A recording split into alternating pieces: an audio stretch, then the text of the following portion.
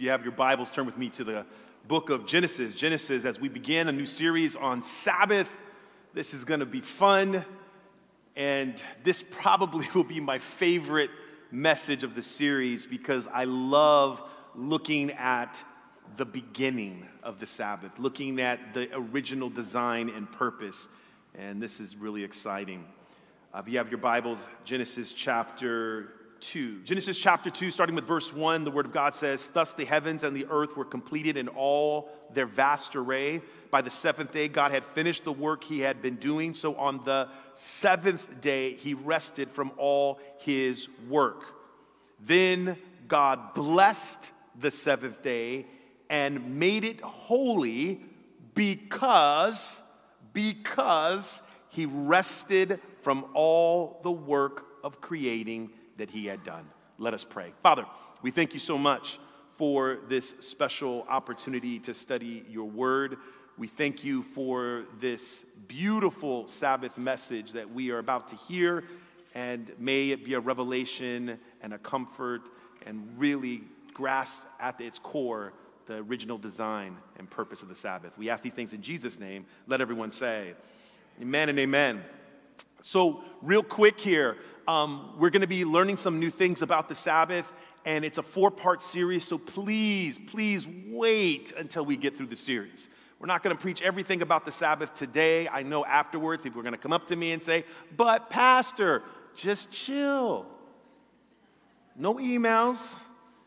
We're going to get through it. We're going to talk about the Sabbath in its many different iterations and throughout time, and the purpose and meaning it had in different seasons of Earth's history. But today we're going to talk about the Sabbath at the very beginning. So in chapter 1 of Genesis, at the very beginning, verse 1, it says that in the beginning God created. You guys know these texts so well, we're not even going to put them on the screen. That God created. His first introduction to us is as creator. In the beginning, God created. God created. And we learn that God created on the first day. He created light. In verse 4, and it says that it was good. The light was good. In verse 10, it says that God called the dry ground land, and he gathered the waters, and he called them seas, and it was good. He saw that it was good. On the third day and the fourth day, he's creating birds and bees, and he's creating fish and African cichlids, all the stuff that we love. Believe it or not, I'm an aquarist. I have a lot of African cichlids. I love looking at them. They bring me a lot of peace. And then we read on in verse 12 that he also has the land produce vegetation. We have in verse 12 where the plants, that everything that he had gathered, it was all good, and he says that it was good. We go down to further on in the Genesis account in chapter 1, and we have God on the 6th day creating bunnies and puppies and kittens and cows and chickens before we ate them. I must say that. Chapter 2, the Bible tells us that God created animals for Adam's companionship, not for consumption. Do I need to say that again? Verse 29 of chapter 1, he tells us what our diet is. We are to eat the vegetables and the fruits, the legumes, the nuts, all that other good stuff. That is the OG diet. I call that the original garden diet, the OG diet. And it was good for mankind. All of it was good. At the end of the 6th day, God creates Adam. He creates man, both male and female. Chapter 2 gives us a little bit more of a narrative around it, that after he had created Adam, he said it wasn't good for him to be alone. So he put him into a deep sleep, and from his side, he crafted Eve and brought them together that they may become one. God gives Adam and Eve in chapter 1 the first commandments, his very first instructions: be fruitful and multiply. That wasn't a hard commandment for them to receive. It was natural. It was already in their DNA. They were wired biologically to do this. He tells them to tend to the garden, to care for it, to rule over the beast, all of the animals, the fish and the birds of the sky. These were their instructions. And it was good, and it was good. He does this in 6 literal days. I need to say this because that's what my Bible says. My Bible says there was evening and there was morning the first day. There was evening, there was morning the second day. There was evening, there was morning the third day. It's speaking about 24-hour periods. And I always get a kick out of people that say, but that makes no scientific sense. You must see these days as dispensations of time. One day could have been billions of years. But that's not what the Bible says. Well, then you just are believing in a fantasy. And it's so interesting that people have a hard time reconciling science and their understanding of evolution with creation, but they don't have the same problem when they get to the miracles of Jesus. I never see anybody complaining about how Jesus multiplied fish and bread. Nobody talks about the evolution process there. How old were the fish when Jesus created them out of thin air? Anybody know? They looked like full-grown fish. They were even cooked. People forget that miracles cannot be explained by our understanding and grasp of science. See, God can understand it because he's the inventor of all this stuff. So I never have a problem if someone says, but the world appears to be older than 6,000 years or 7,000 years. I don't care about that because when God created the birds and the bees and the trees and the mountains and the sea, and he created the sun, the moon, and the stars, how old did they look? How old did Adam and Eve look? Because he's clearly giving them instructions. He's not nursing them. He's not waiting for them to walk. They're full-grown people. Adam and Eve, because there was no death, could have looked like they were 100,000 years old. But how old were they? Seconds. So if someone looks at the sun and says, it looks older, I'm like, get over it. God, according to this creation story, creates at maturity. And because there was to be no death, no decay, there needed to be no timetable or how we mark how old something is. It didn't matter because it was going to live forever, survive forever. So anytime someone gets on your case and says it doesn't make any scientific sense, take them back to the miracles of Jesus and say, explain this with science. Well, that's different. It's a miracle. Newsflash, creation is a miracle. Hello? Creation is a miracle, and that's what we read in the Genesis account. It is a miracle. We could not do it ourselves. We cannot fully explain how it was done, and that is the definition of a miracle. If you don't like the word miracle, you can say magical, whatever works for you. It's miracle, science fiction, that works. You can't explain it. You couldn't do it. It's a God thing. Get over it. So at the end of the 6 days, the 6 literal days, again, it could look like evolution with a magnifying glass. It could look like it took trillions of years old. That's okay. My Bible says God did all of that in seconds, in minutes, in days, and we accept it because we accept what Jesus did in the Gospels. So the Bible tells us that at the end of these 6 days in our text, chapter 2, that God completed everything. Now, the question I have for you is, why does God create? Why does God create? Why does he create?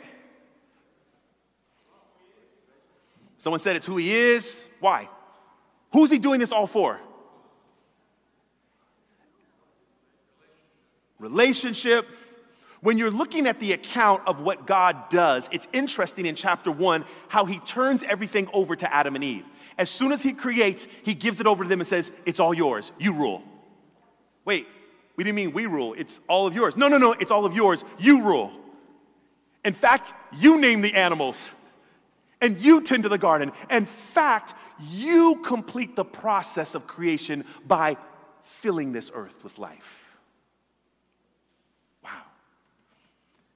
Even when God looks at Adam and says it's not good for you to be alone, Adam was not lonely. Adam had God, right? Adam needed to talk to somebody. He had God. And God says, no, no, no, no, no. Yes, I'm good. We're great. We got a good relationship, but you need a suitable companion for you. Something that can happen between you and this companion that would not happen between you and I. And so I'm going to put you in a deep sleep and create a suitable companion for you. All throughout this creation process, God seems, believe it or not, to almost be recessed and allow mankind to celebrate and allow mankind to have dominion and allow mankind its own autonomy and allow creation to exist on its own. It's such an interesting, very interesting narrative because you would think that from the very beginning, God would show up and say, I'm creator and I deserve all the power and all the glory and all the credit and all the authority. But watch what happens in chapter 2. And this is what's going to trip us up a little bit. The Bible says that he completes everything and then he rests. Question, why does God rest? Was he tired? Was God worn out? He wasn't out of breath. God didn't need to rest because he was tired. God rested, the Bible says very clearly, because he was finished. That's it. The only reason why he rests is because he's finished. He is done. At this point, he is now pleased with the work of his hands. I'm going to say it another way. He rests because he likes you. He rests because he likes you. He says, oh, this is good. Oh, this is good, good. Oh, I'm just going to stand back, take a deep breath. I like you. Often people think of love as being the most powerful way to express our feelings for people. But you know there are people you love in life you don't like, right? Don't look to the left or right now. Don't do it. We can love someone and not like them. You know that, right? May not like their personality. They can be annoying, but we love them in Jesus. Amen? For God to get to the point where he loves us, you might think, well, that makes sense. You gave birth to us. You know, we're your kids. Yeah, you should love us. But God also delights in you. He likes you. You see, we're not an afterthought, we're a before thought. Before you were born, I knew you. Meaning that before God creates, in his own imagination, he thought of us and says, ooh, I want to meet her. Ooh, I'm going to get to work right now. Okay, I'm gonna dress up the baby room like this. I'm going to put some stars. Yes, and kind of like a little mobile. Oh, it's going to be so great. They're going to love all the little lights I put in their room. And I'm going to do better than stuffed animals. I'm going to give them real animals. If you read the creation story, it's like God making a home for his babies. So he gets to the final day and he's finished and he sits back and he's only resting because he delights in the work of his hands. Oh, that's beautiful. Oh, that is, whew. And then watch this. This is the thing that kind of messed me up as I started to study this. He had finished doing everything by the seventh day, right? He had finished his work. And so he rested on it, and then it says that God then blessed the seventh day and made it holy. Question, why does he bless it and why does he make it holy, according to Scripture? Why does he bless it and why does he make it holy?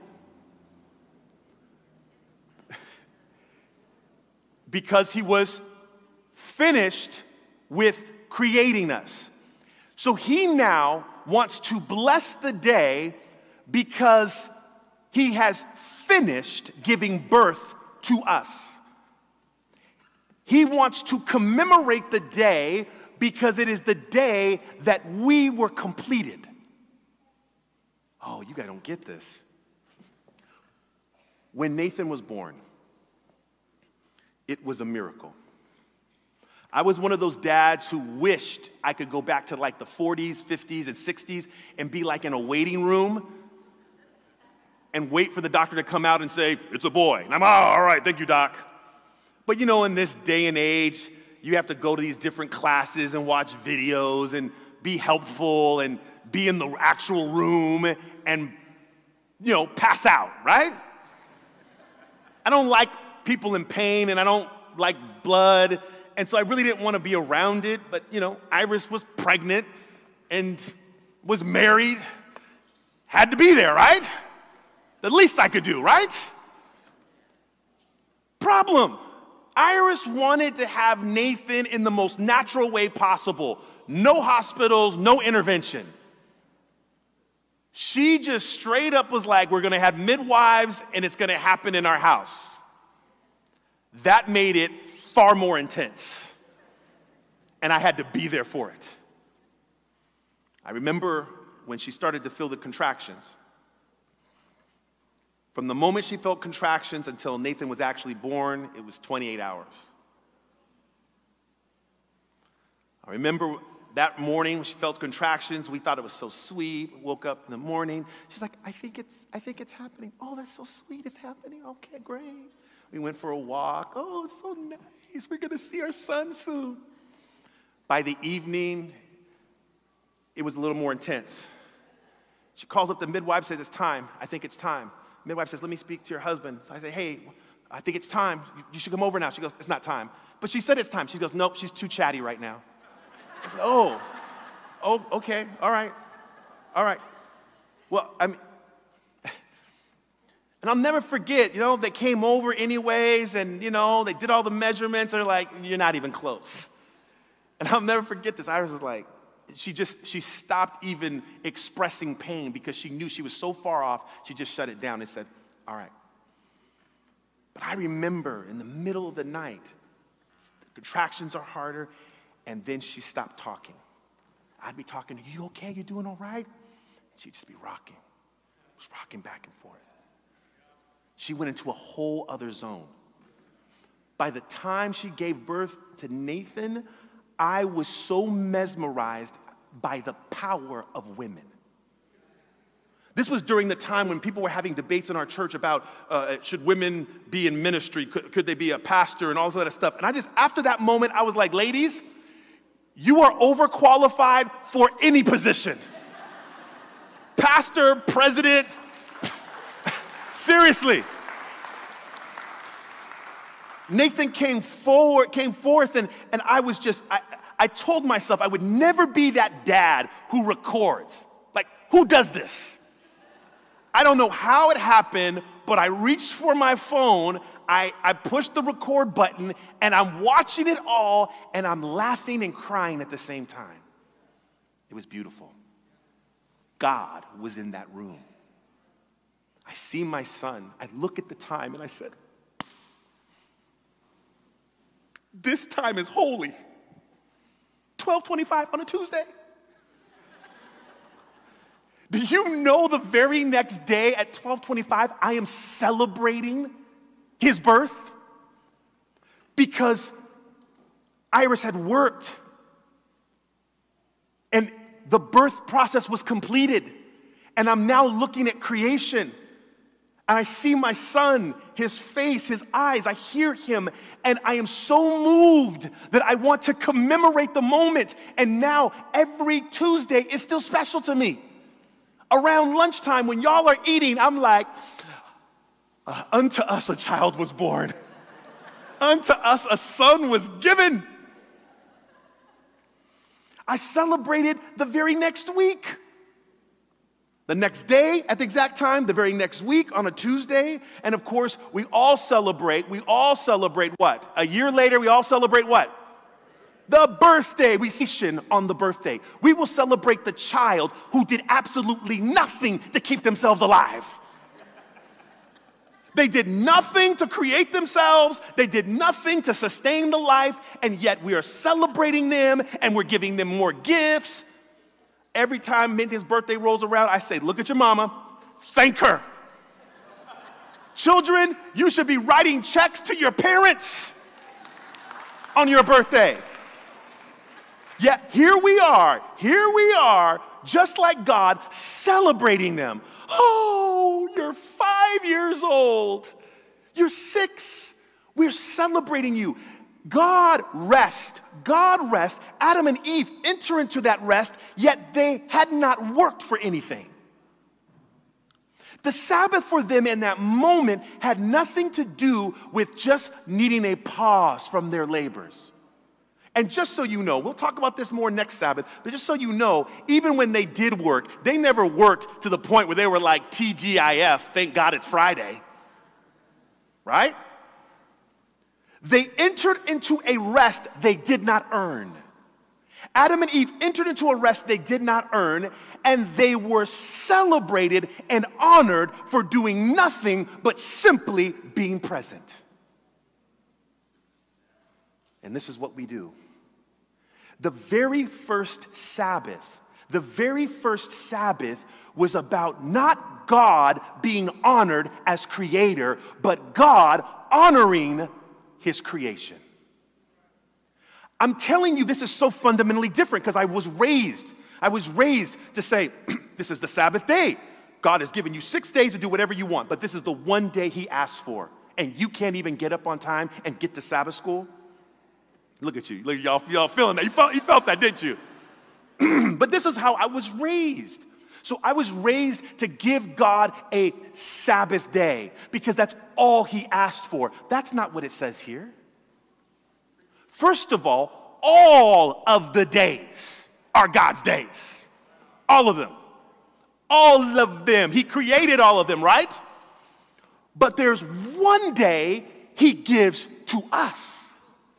Not a day we give to him, a day that he gives to us that honors us. I am here to tell you that every seventh-day Sabbath is your birthday celebration.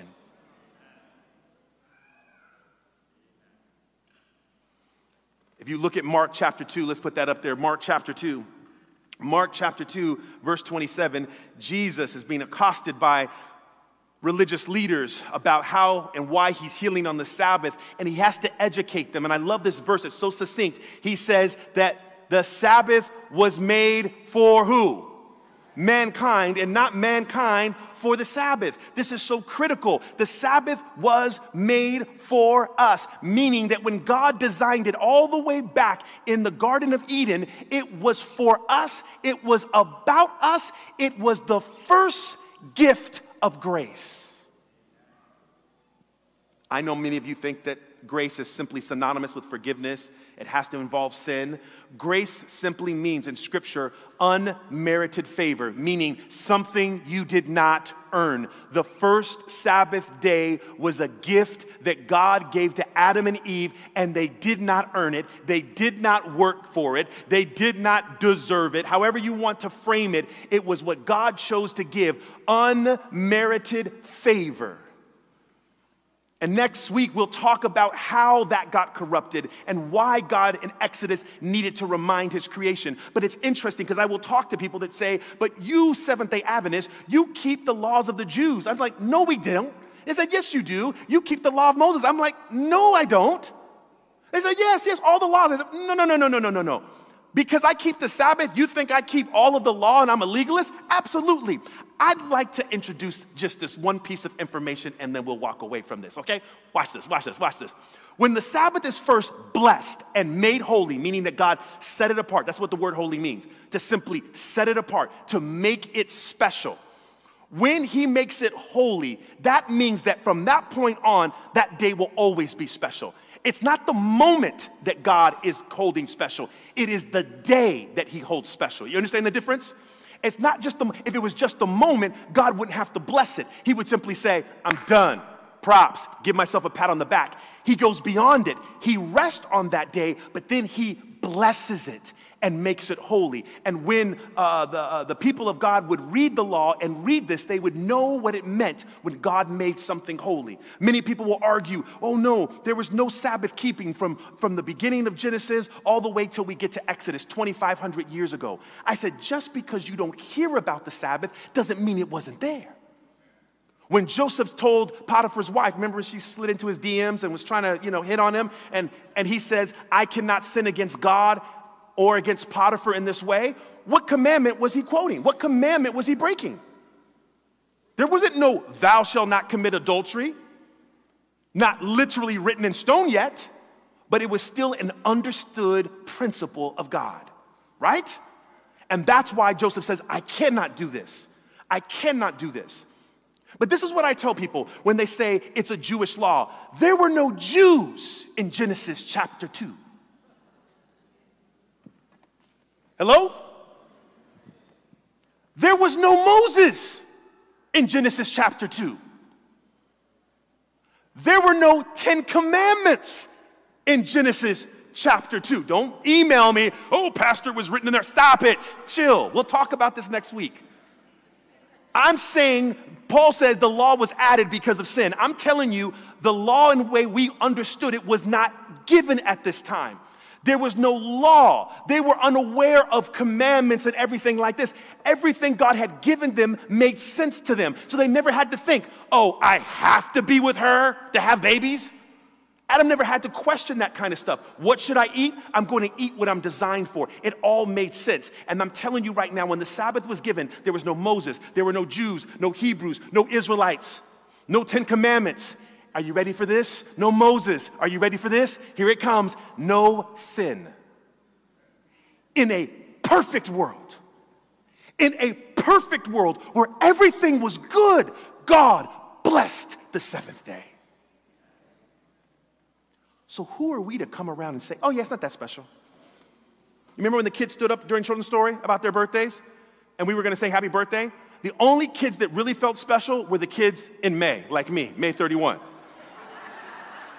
It's actually our month. We don't need to sing happy birthday to kids whose birthdays already passed. I mean, they stood up, they sang, but they don't feel the same as us May babies. I'm going to go one further on you. Even when they try to group us all together, all the May babies stand up, it's still not as special as May 31, right? Wishing me happy birthday like on May 20. Come on. May 15. No, on my birthday. It's going to be more special because that's the day. So who are we to tell God, I know you thought it was special. I know it was probably very meaningful for you back in the day, but we decided to unholify it. We decided not to make it special anymore. In fact, we believe we can celebrate the birth any day we want to. You can do it, it just won't be as special. Watch it, it won't be as holy. So what God does at the beginning of time, at the beginning of our creation, is so incredibly special. God likes you. God likes the world. Everything about you is already complete, and that's why he can rest. I need to say this to you again. When you were born, everything about you was already special enough. There was nothing more you needed to do. God stands back and looks at you and says, this is my beloved. This is my baby girl. This is my baby boy. This is my child. This is so critical. The world will tell you, you need to do more. You need to add more. You need to work harder. And God can sit back and rest and say, it is good. It is good. It is good. This is where our starting point is. It's good. It's good. You're complete. You don't need anything more. I know that's hard because in us, the culture and the governments we've been under, they tell us, no, there's more, there's more, there's more. And God at the very beginning gives Adam and Eve everything, and they never earned any of it. The Sabbath is our birthday celebration. You are complete. God likes you. God likes the world. And the seventh-day Sabbath becomes the very first holiday of planet Earth. The word holiday is a compound word. It means holy day.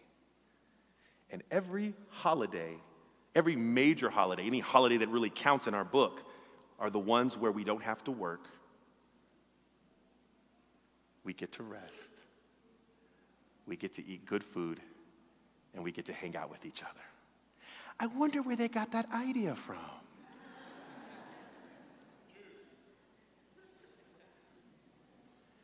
This started way back after God was finished, before there were Jews, before there were commandments, before there was sin. In a perfect world, God wanted to honor you. Worship is powerful. We'll get into that. We'll get into that component of worship. But I want you to know that worship is a two-way street. Worship also is a compound word. In the Old English, it means worth-ship. Worth-ship. It's how we ascribe worth to someone. And when we think about worship, we think about ascribing worth to God. God, you are worthy. You are deserving. Look at the works of your hands, and we worship him for that. But you need to understand, on the Sabbath day, God is also ascribing worth to his creation. You're my children. I listened to someone recently talk about the Sabbath, and they said the Sabbath is a reminder that we are God's. But I'm going to go a step further. It's not simply a reminder that we are God's. It's a reminder that he is ours. How many scriptures have we read where God says, I will be your God? So on this Sabbath day, this very first Sabbath day, this very special holy day, this very first holiday, this birthday celebration that God celebrates every single week, and you couldn't stop him even if you wanted to. He's in love with you. He's going to still keep giving you gifts, even though you didn't even keep yourself alive, barely kept yourself alive. He's still going to give you gifts. And the very first gift he gives you is the Sabbath. So every week you can pause and be reminded that God is yours and you are his. And in him you are complete, lacking nothing. The Sabbath is a reminder of that beautiful grace, that unmerited favor, that gift. Let's bow our heads for the benediction. Father, we thank you so much. Thank you for liking us, even when we haven't been likable. Thank you for taking the time this day to sit back and just enjoy us. We know we didn't earn it,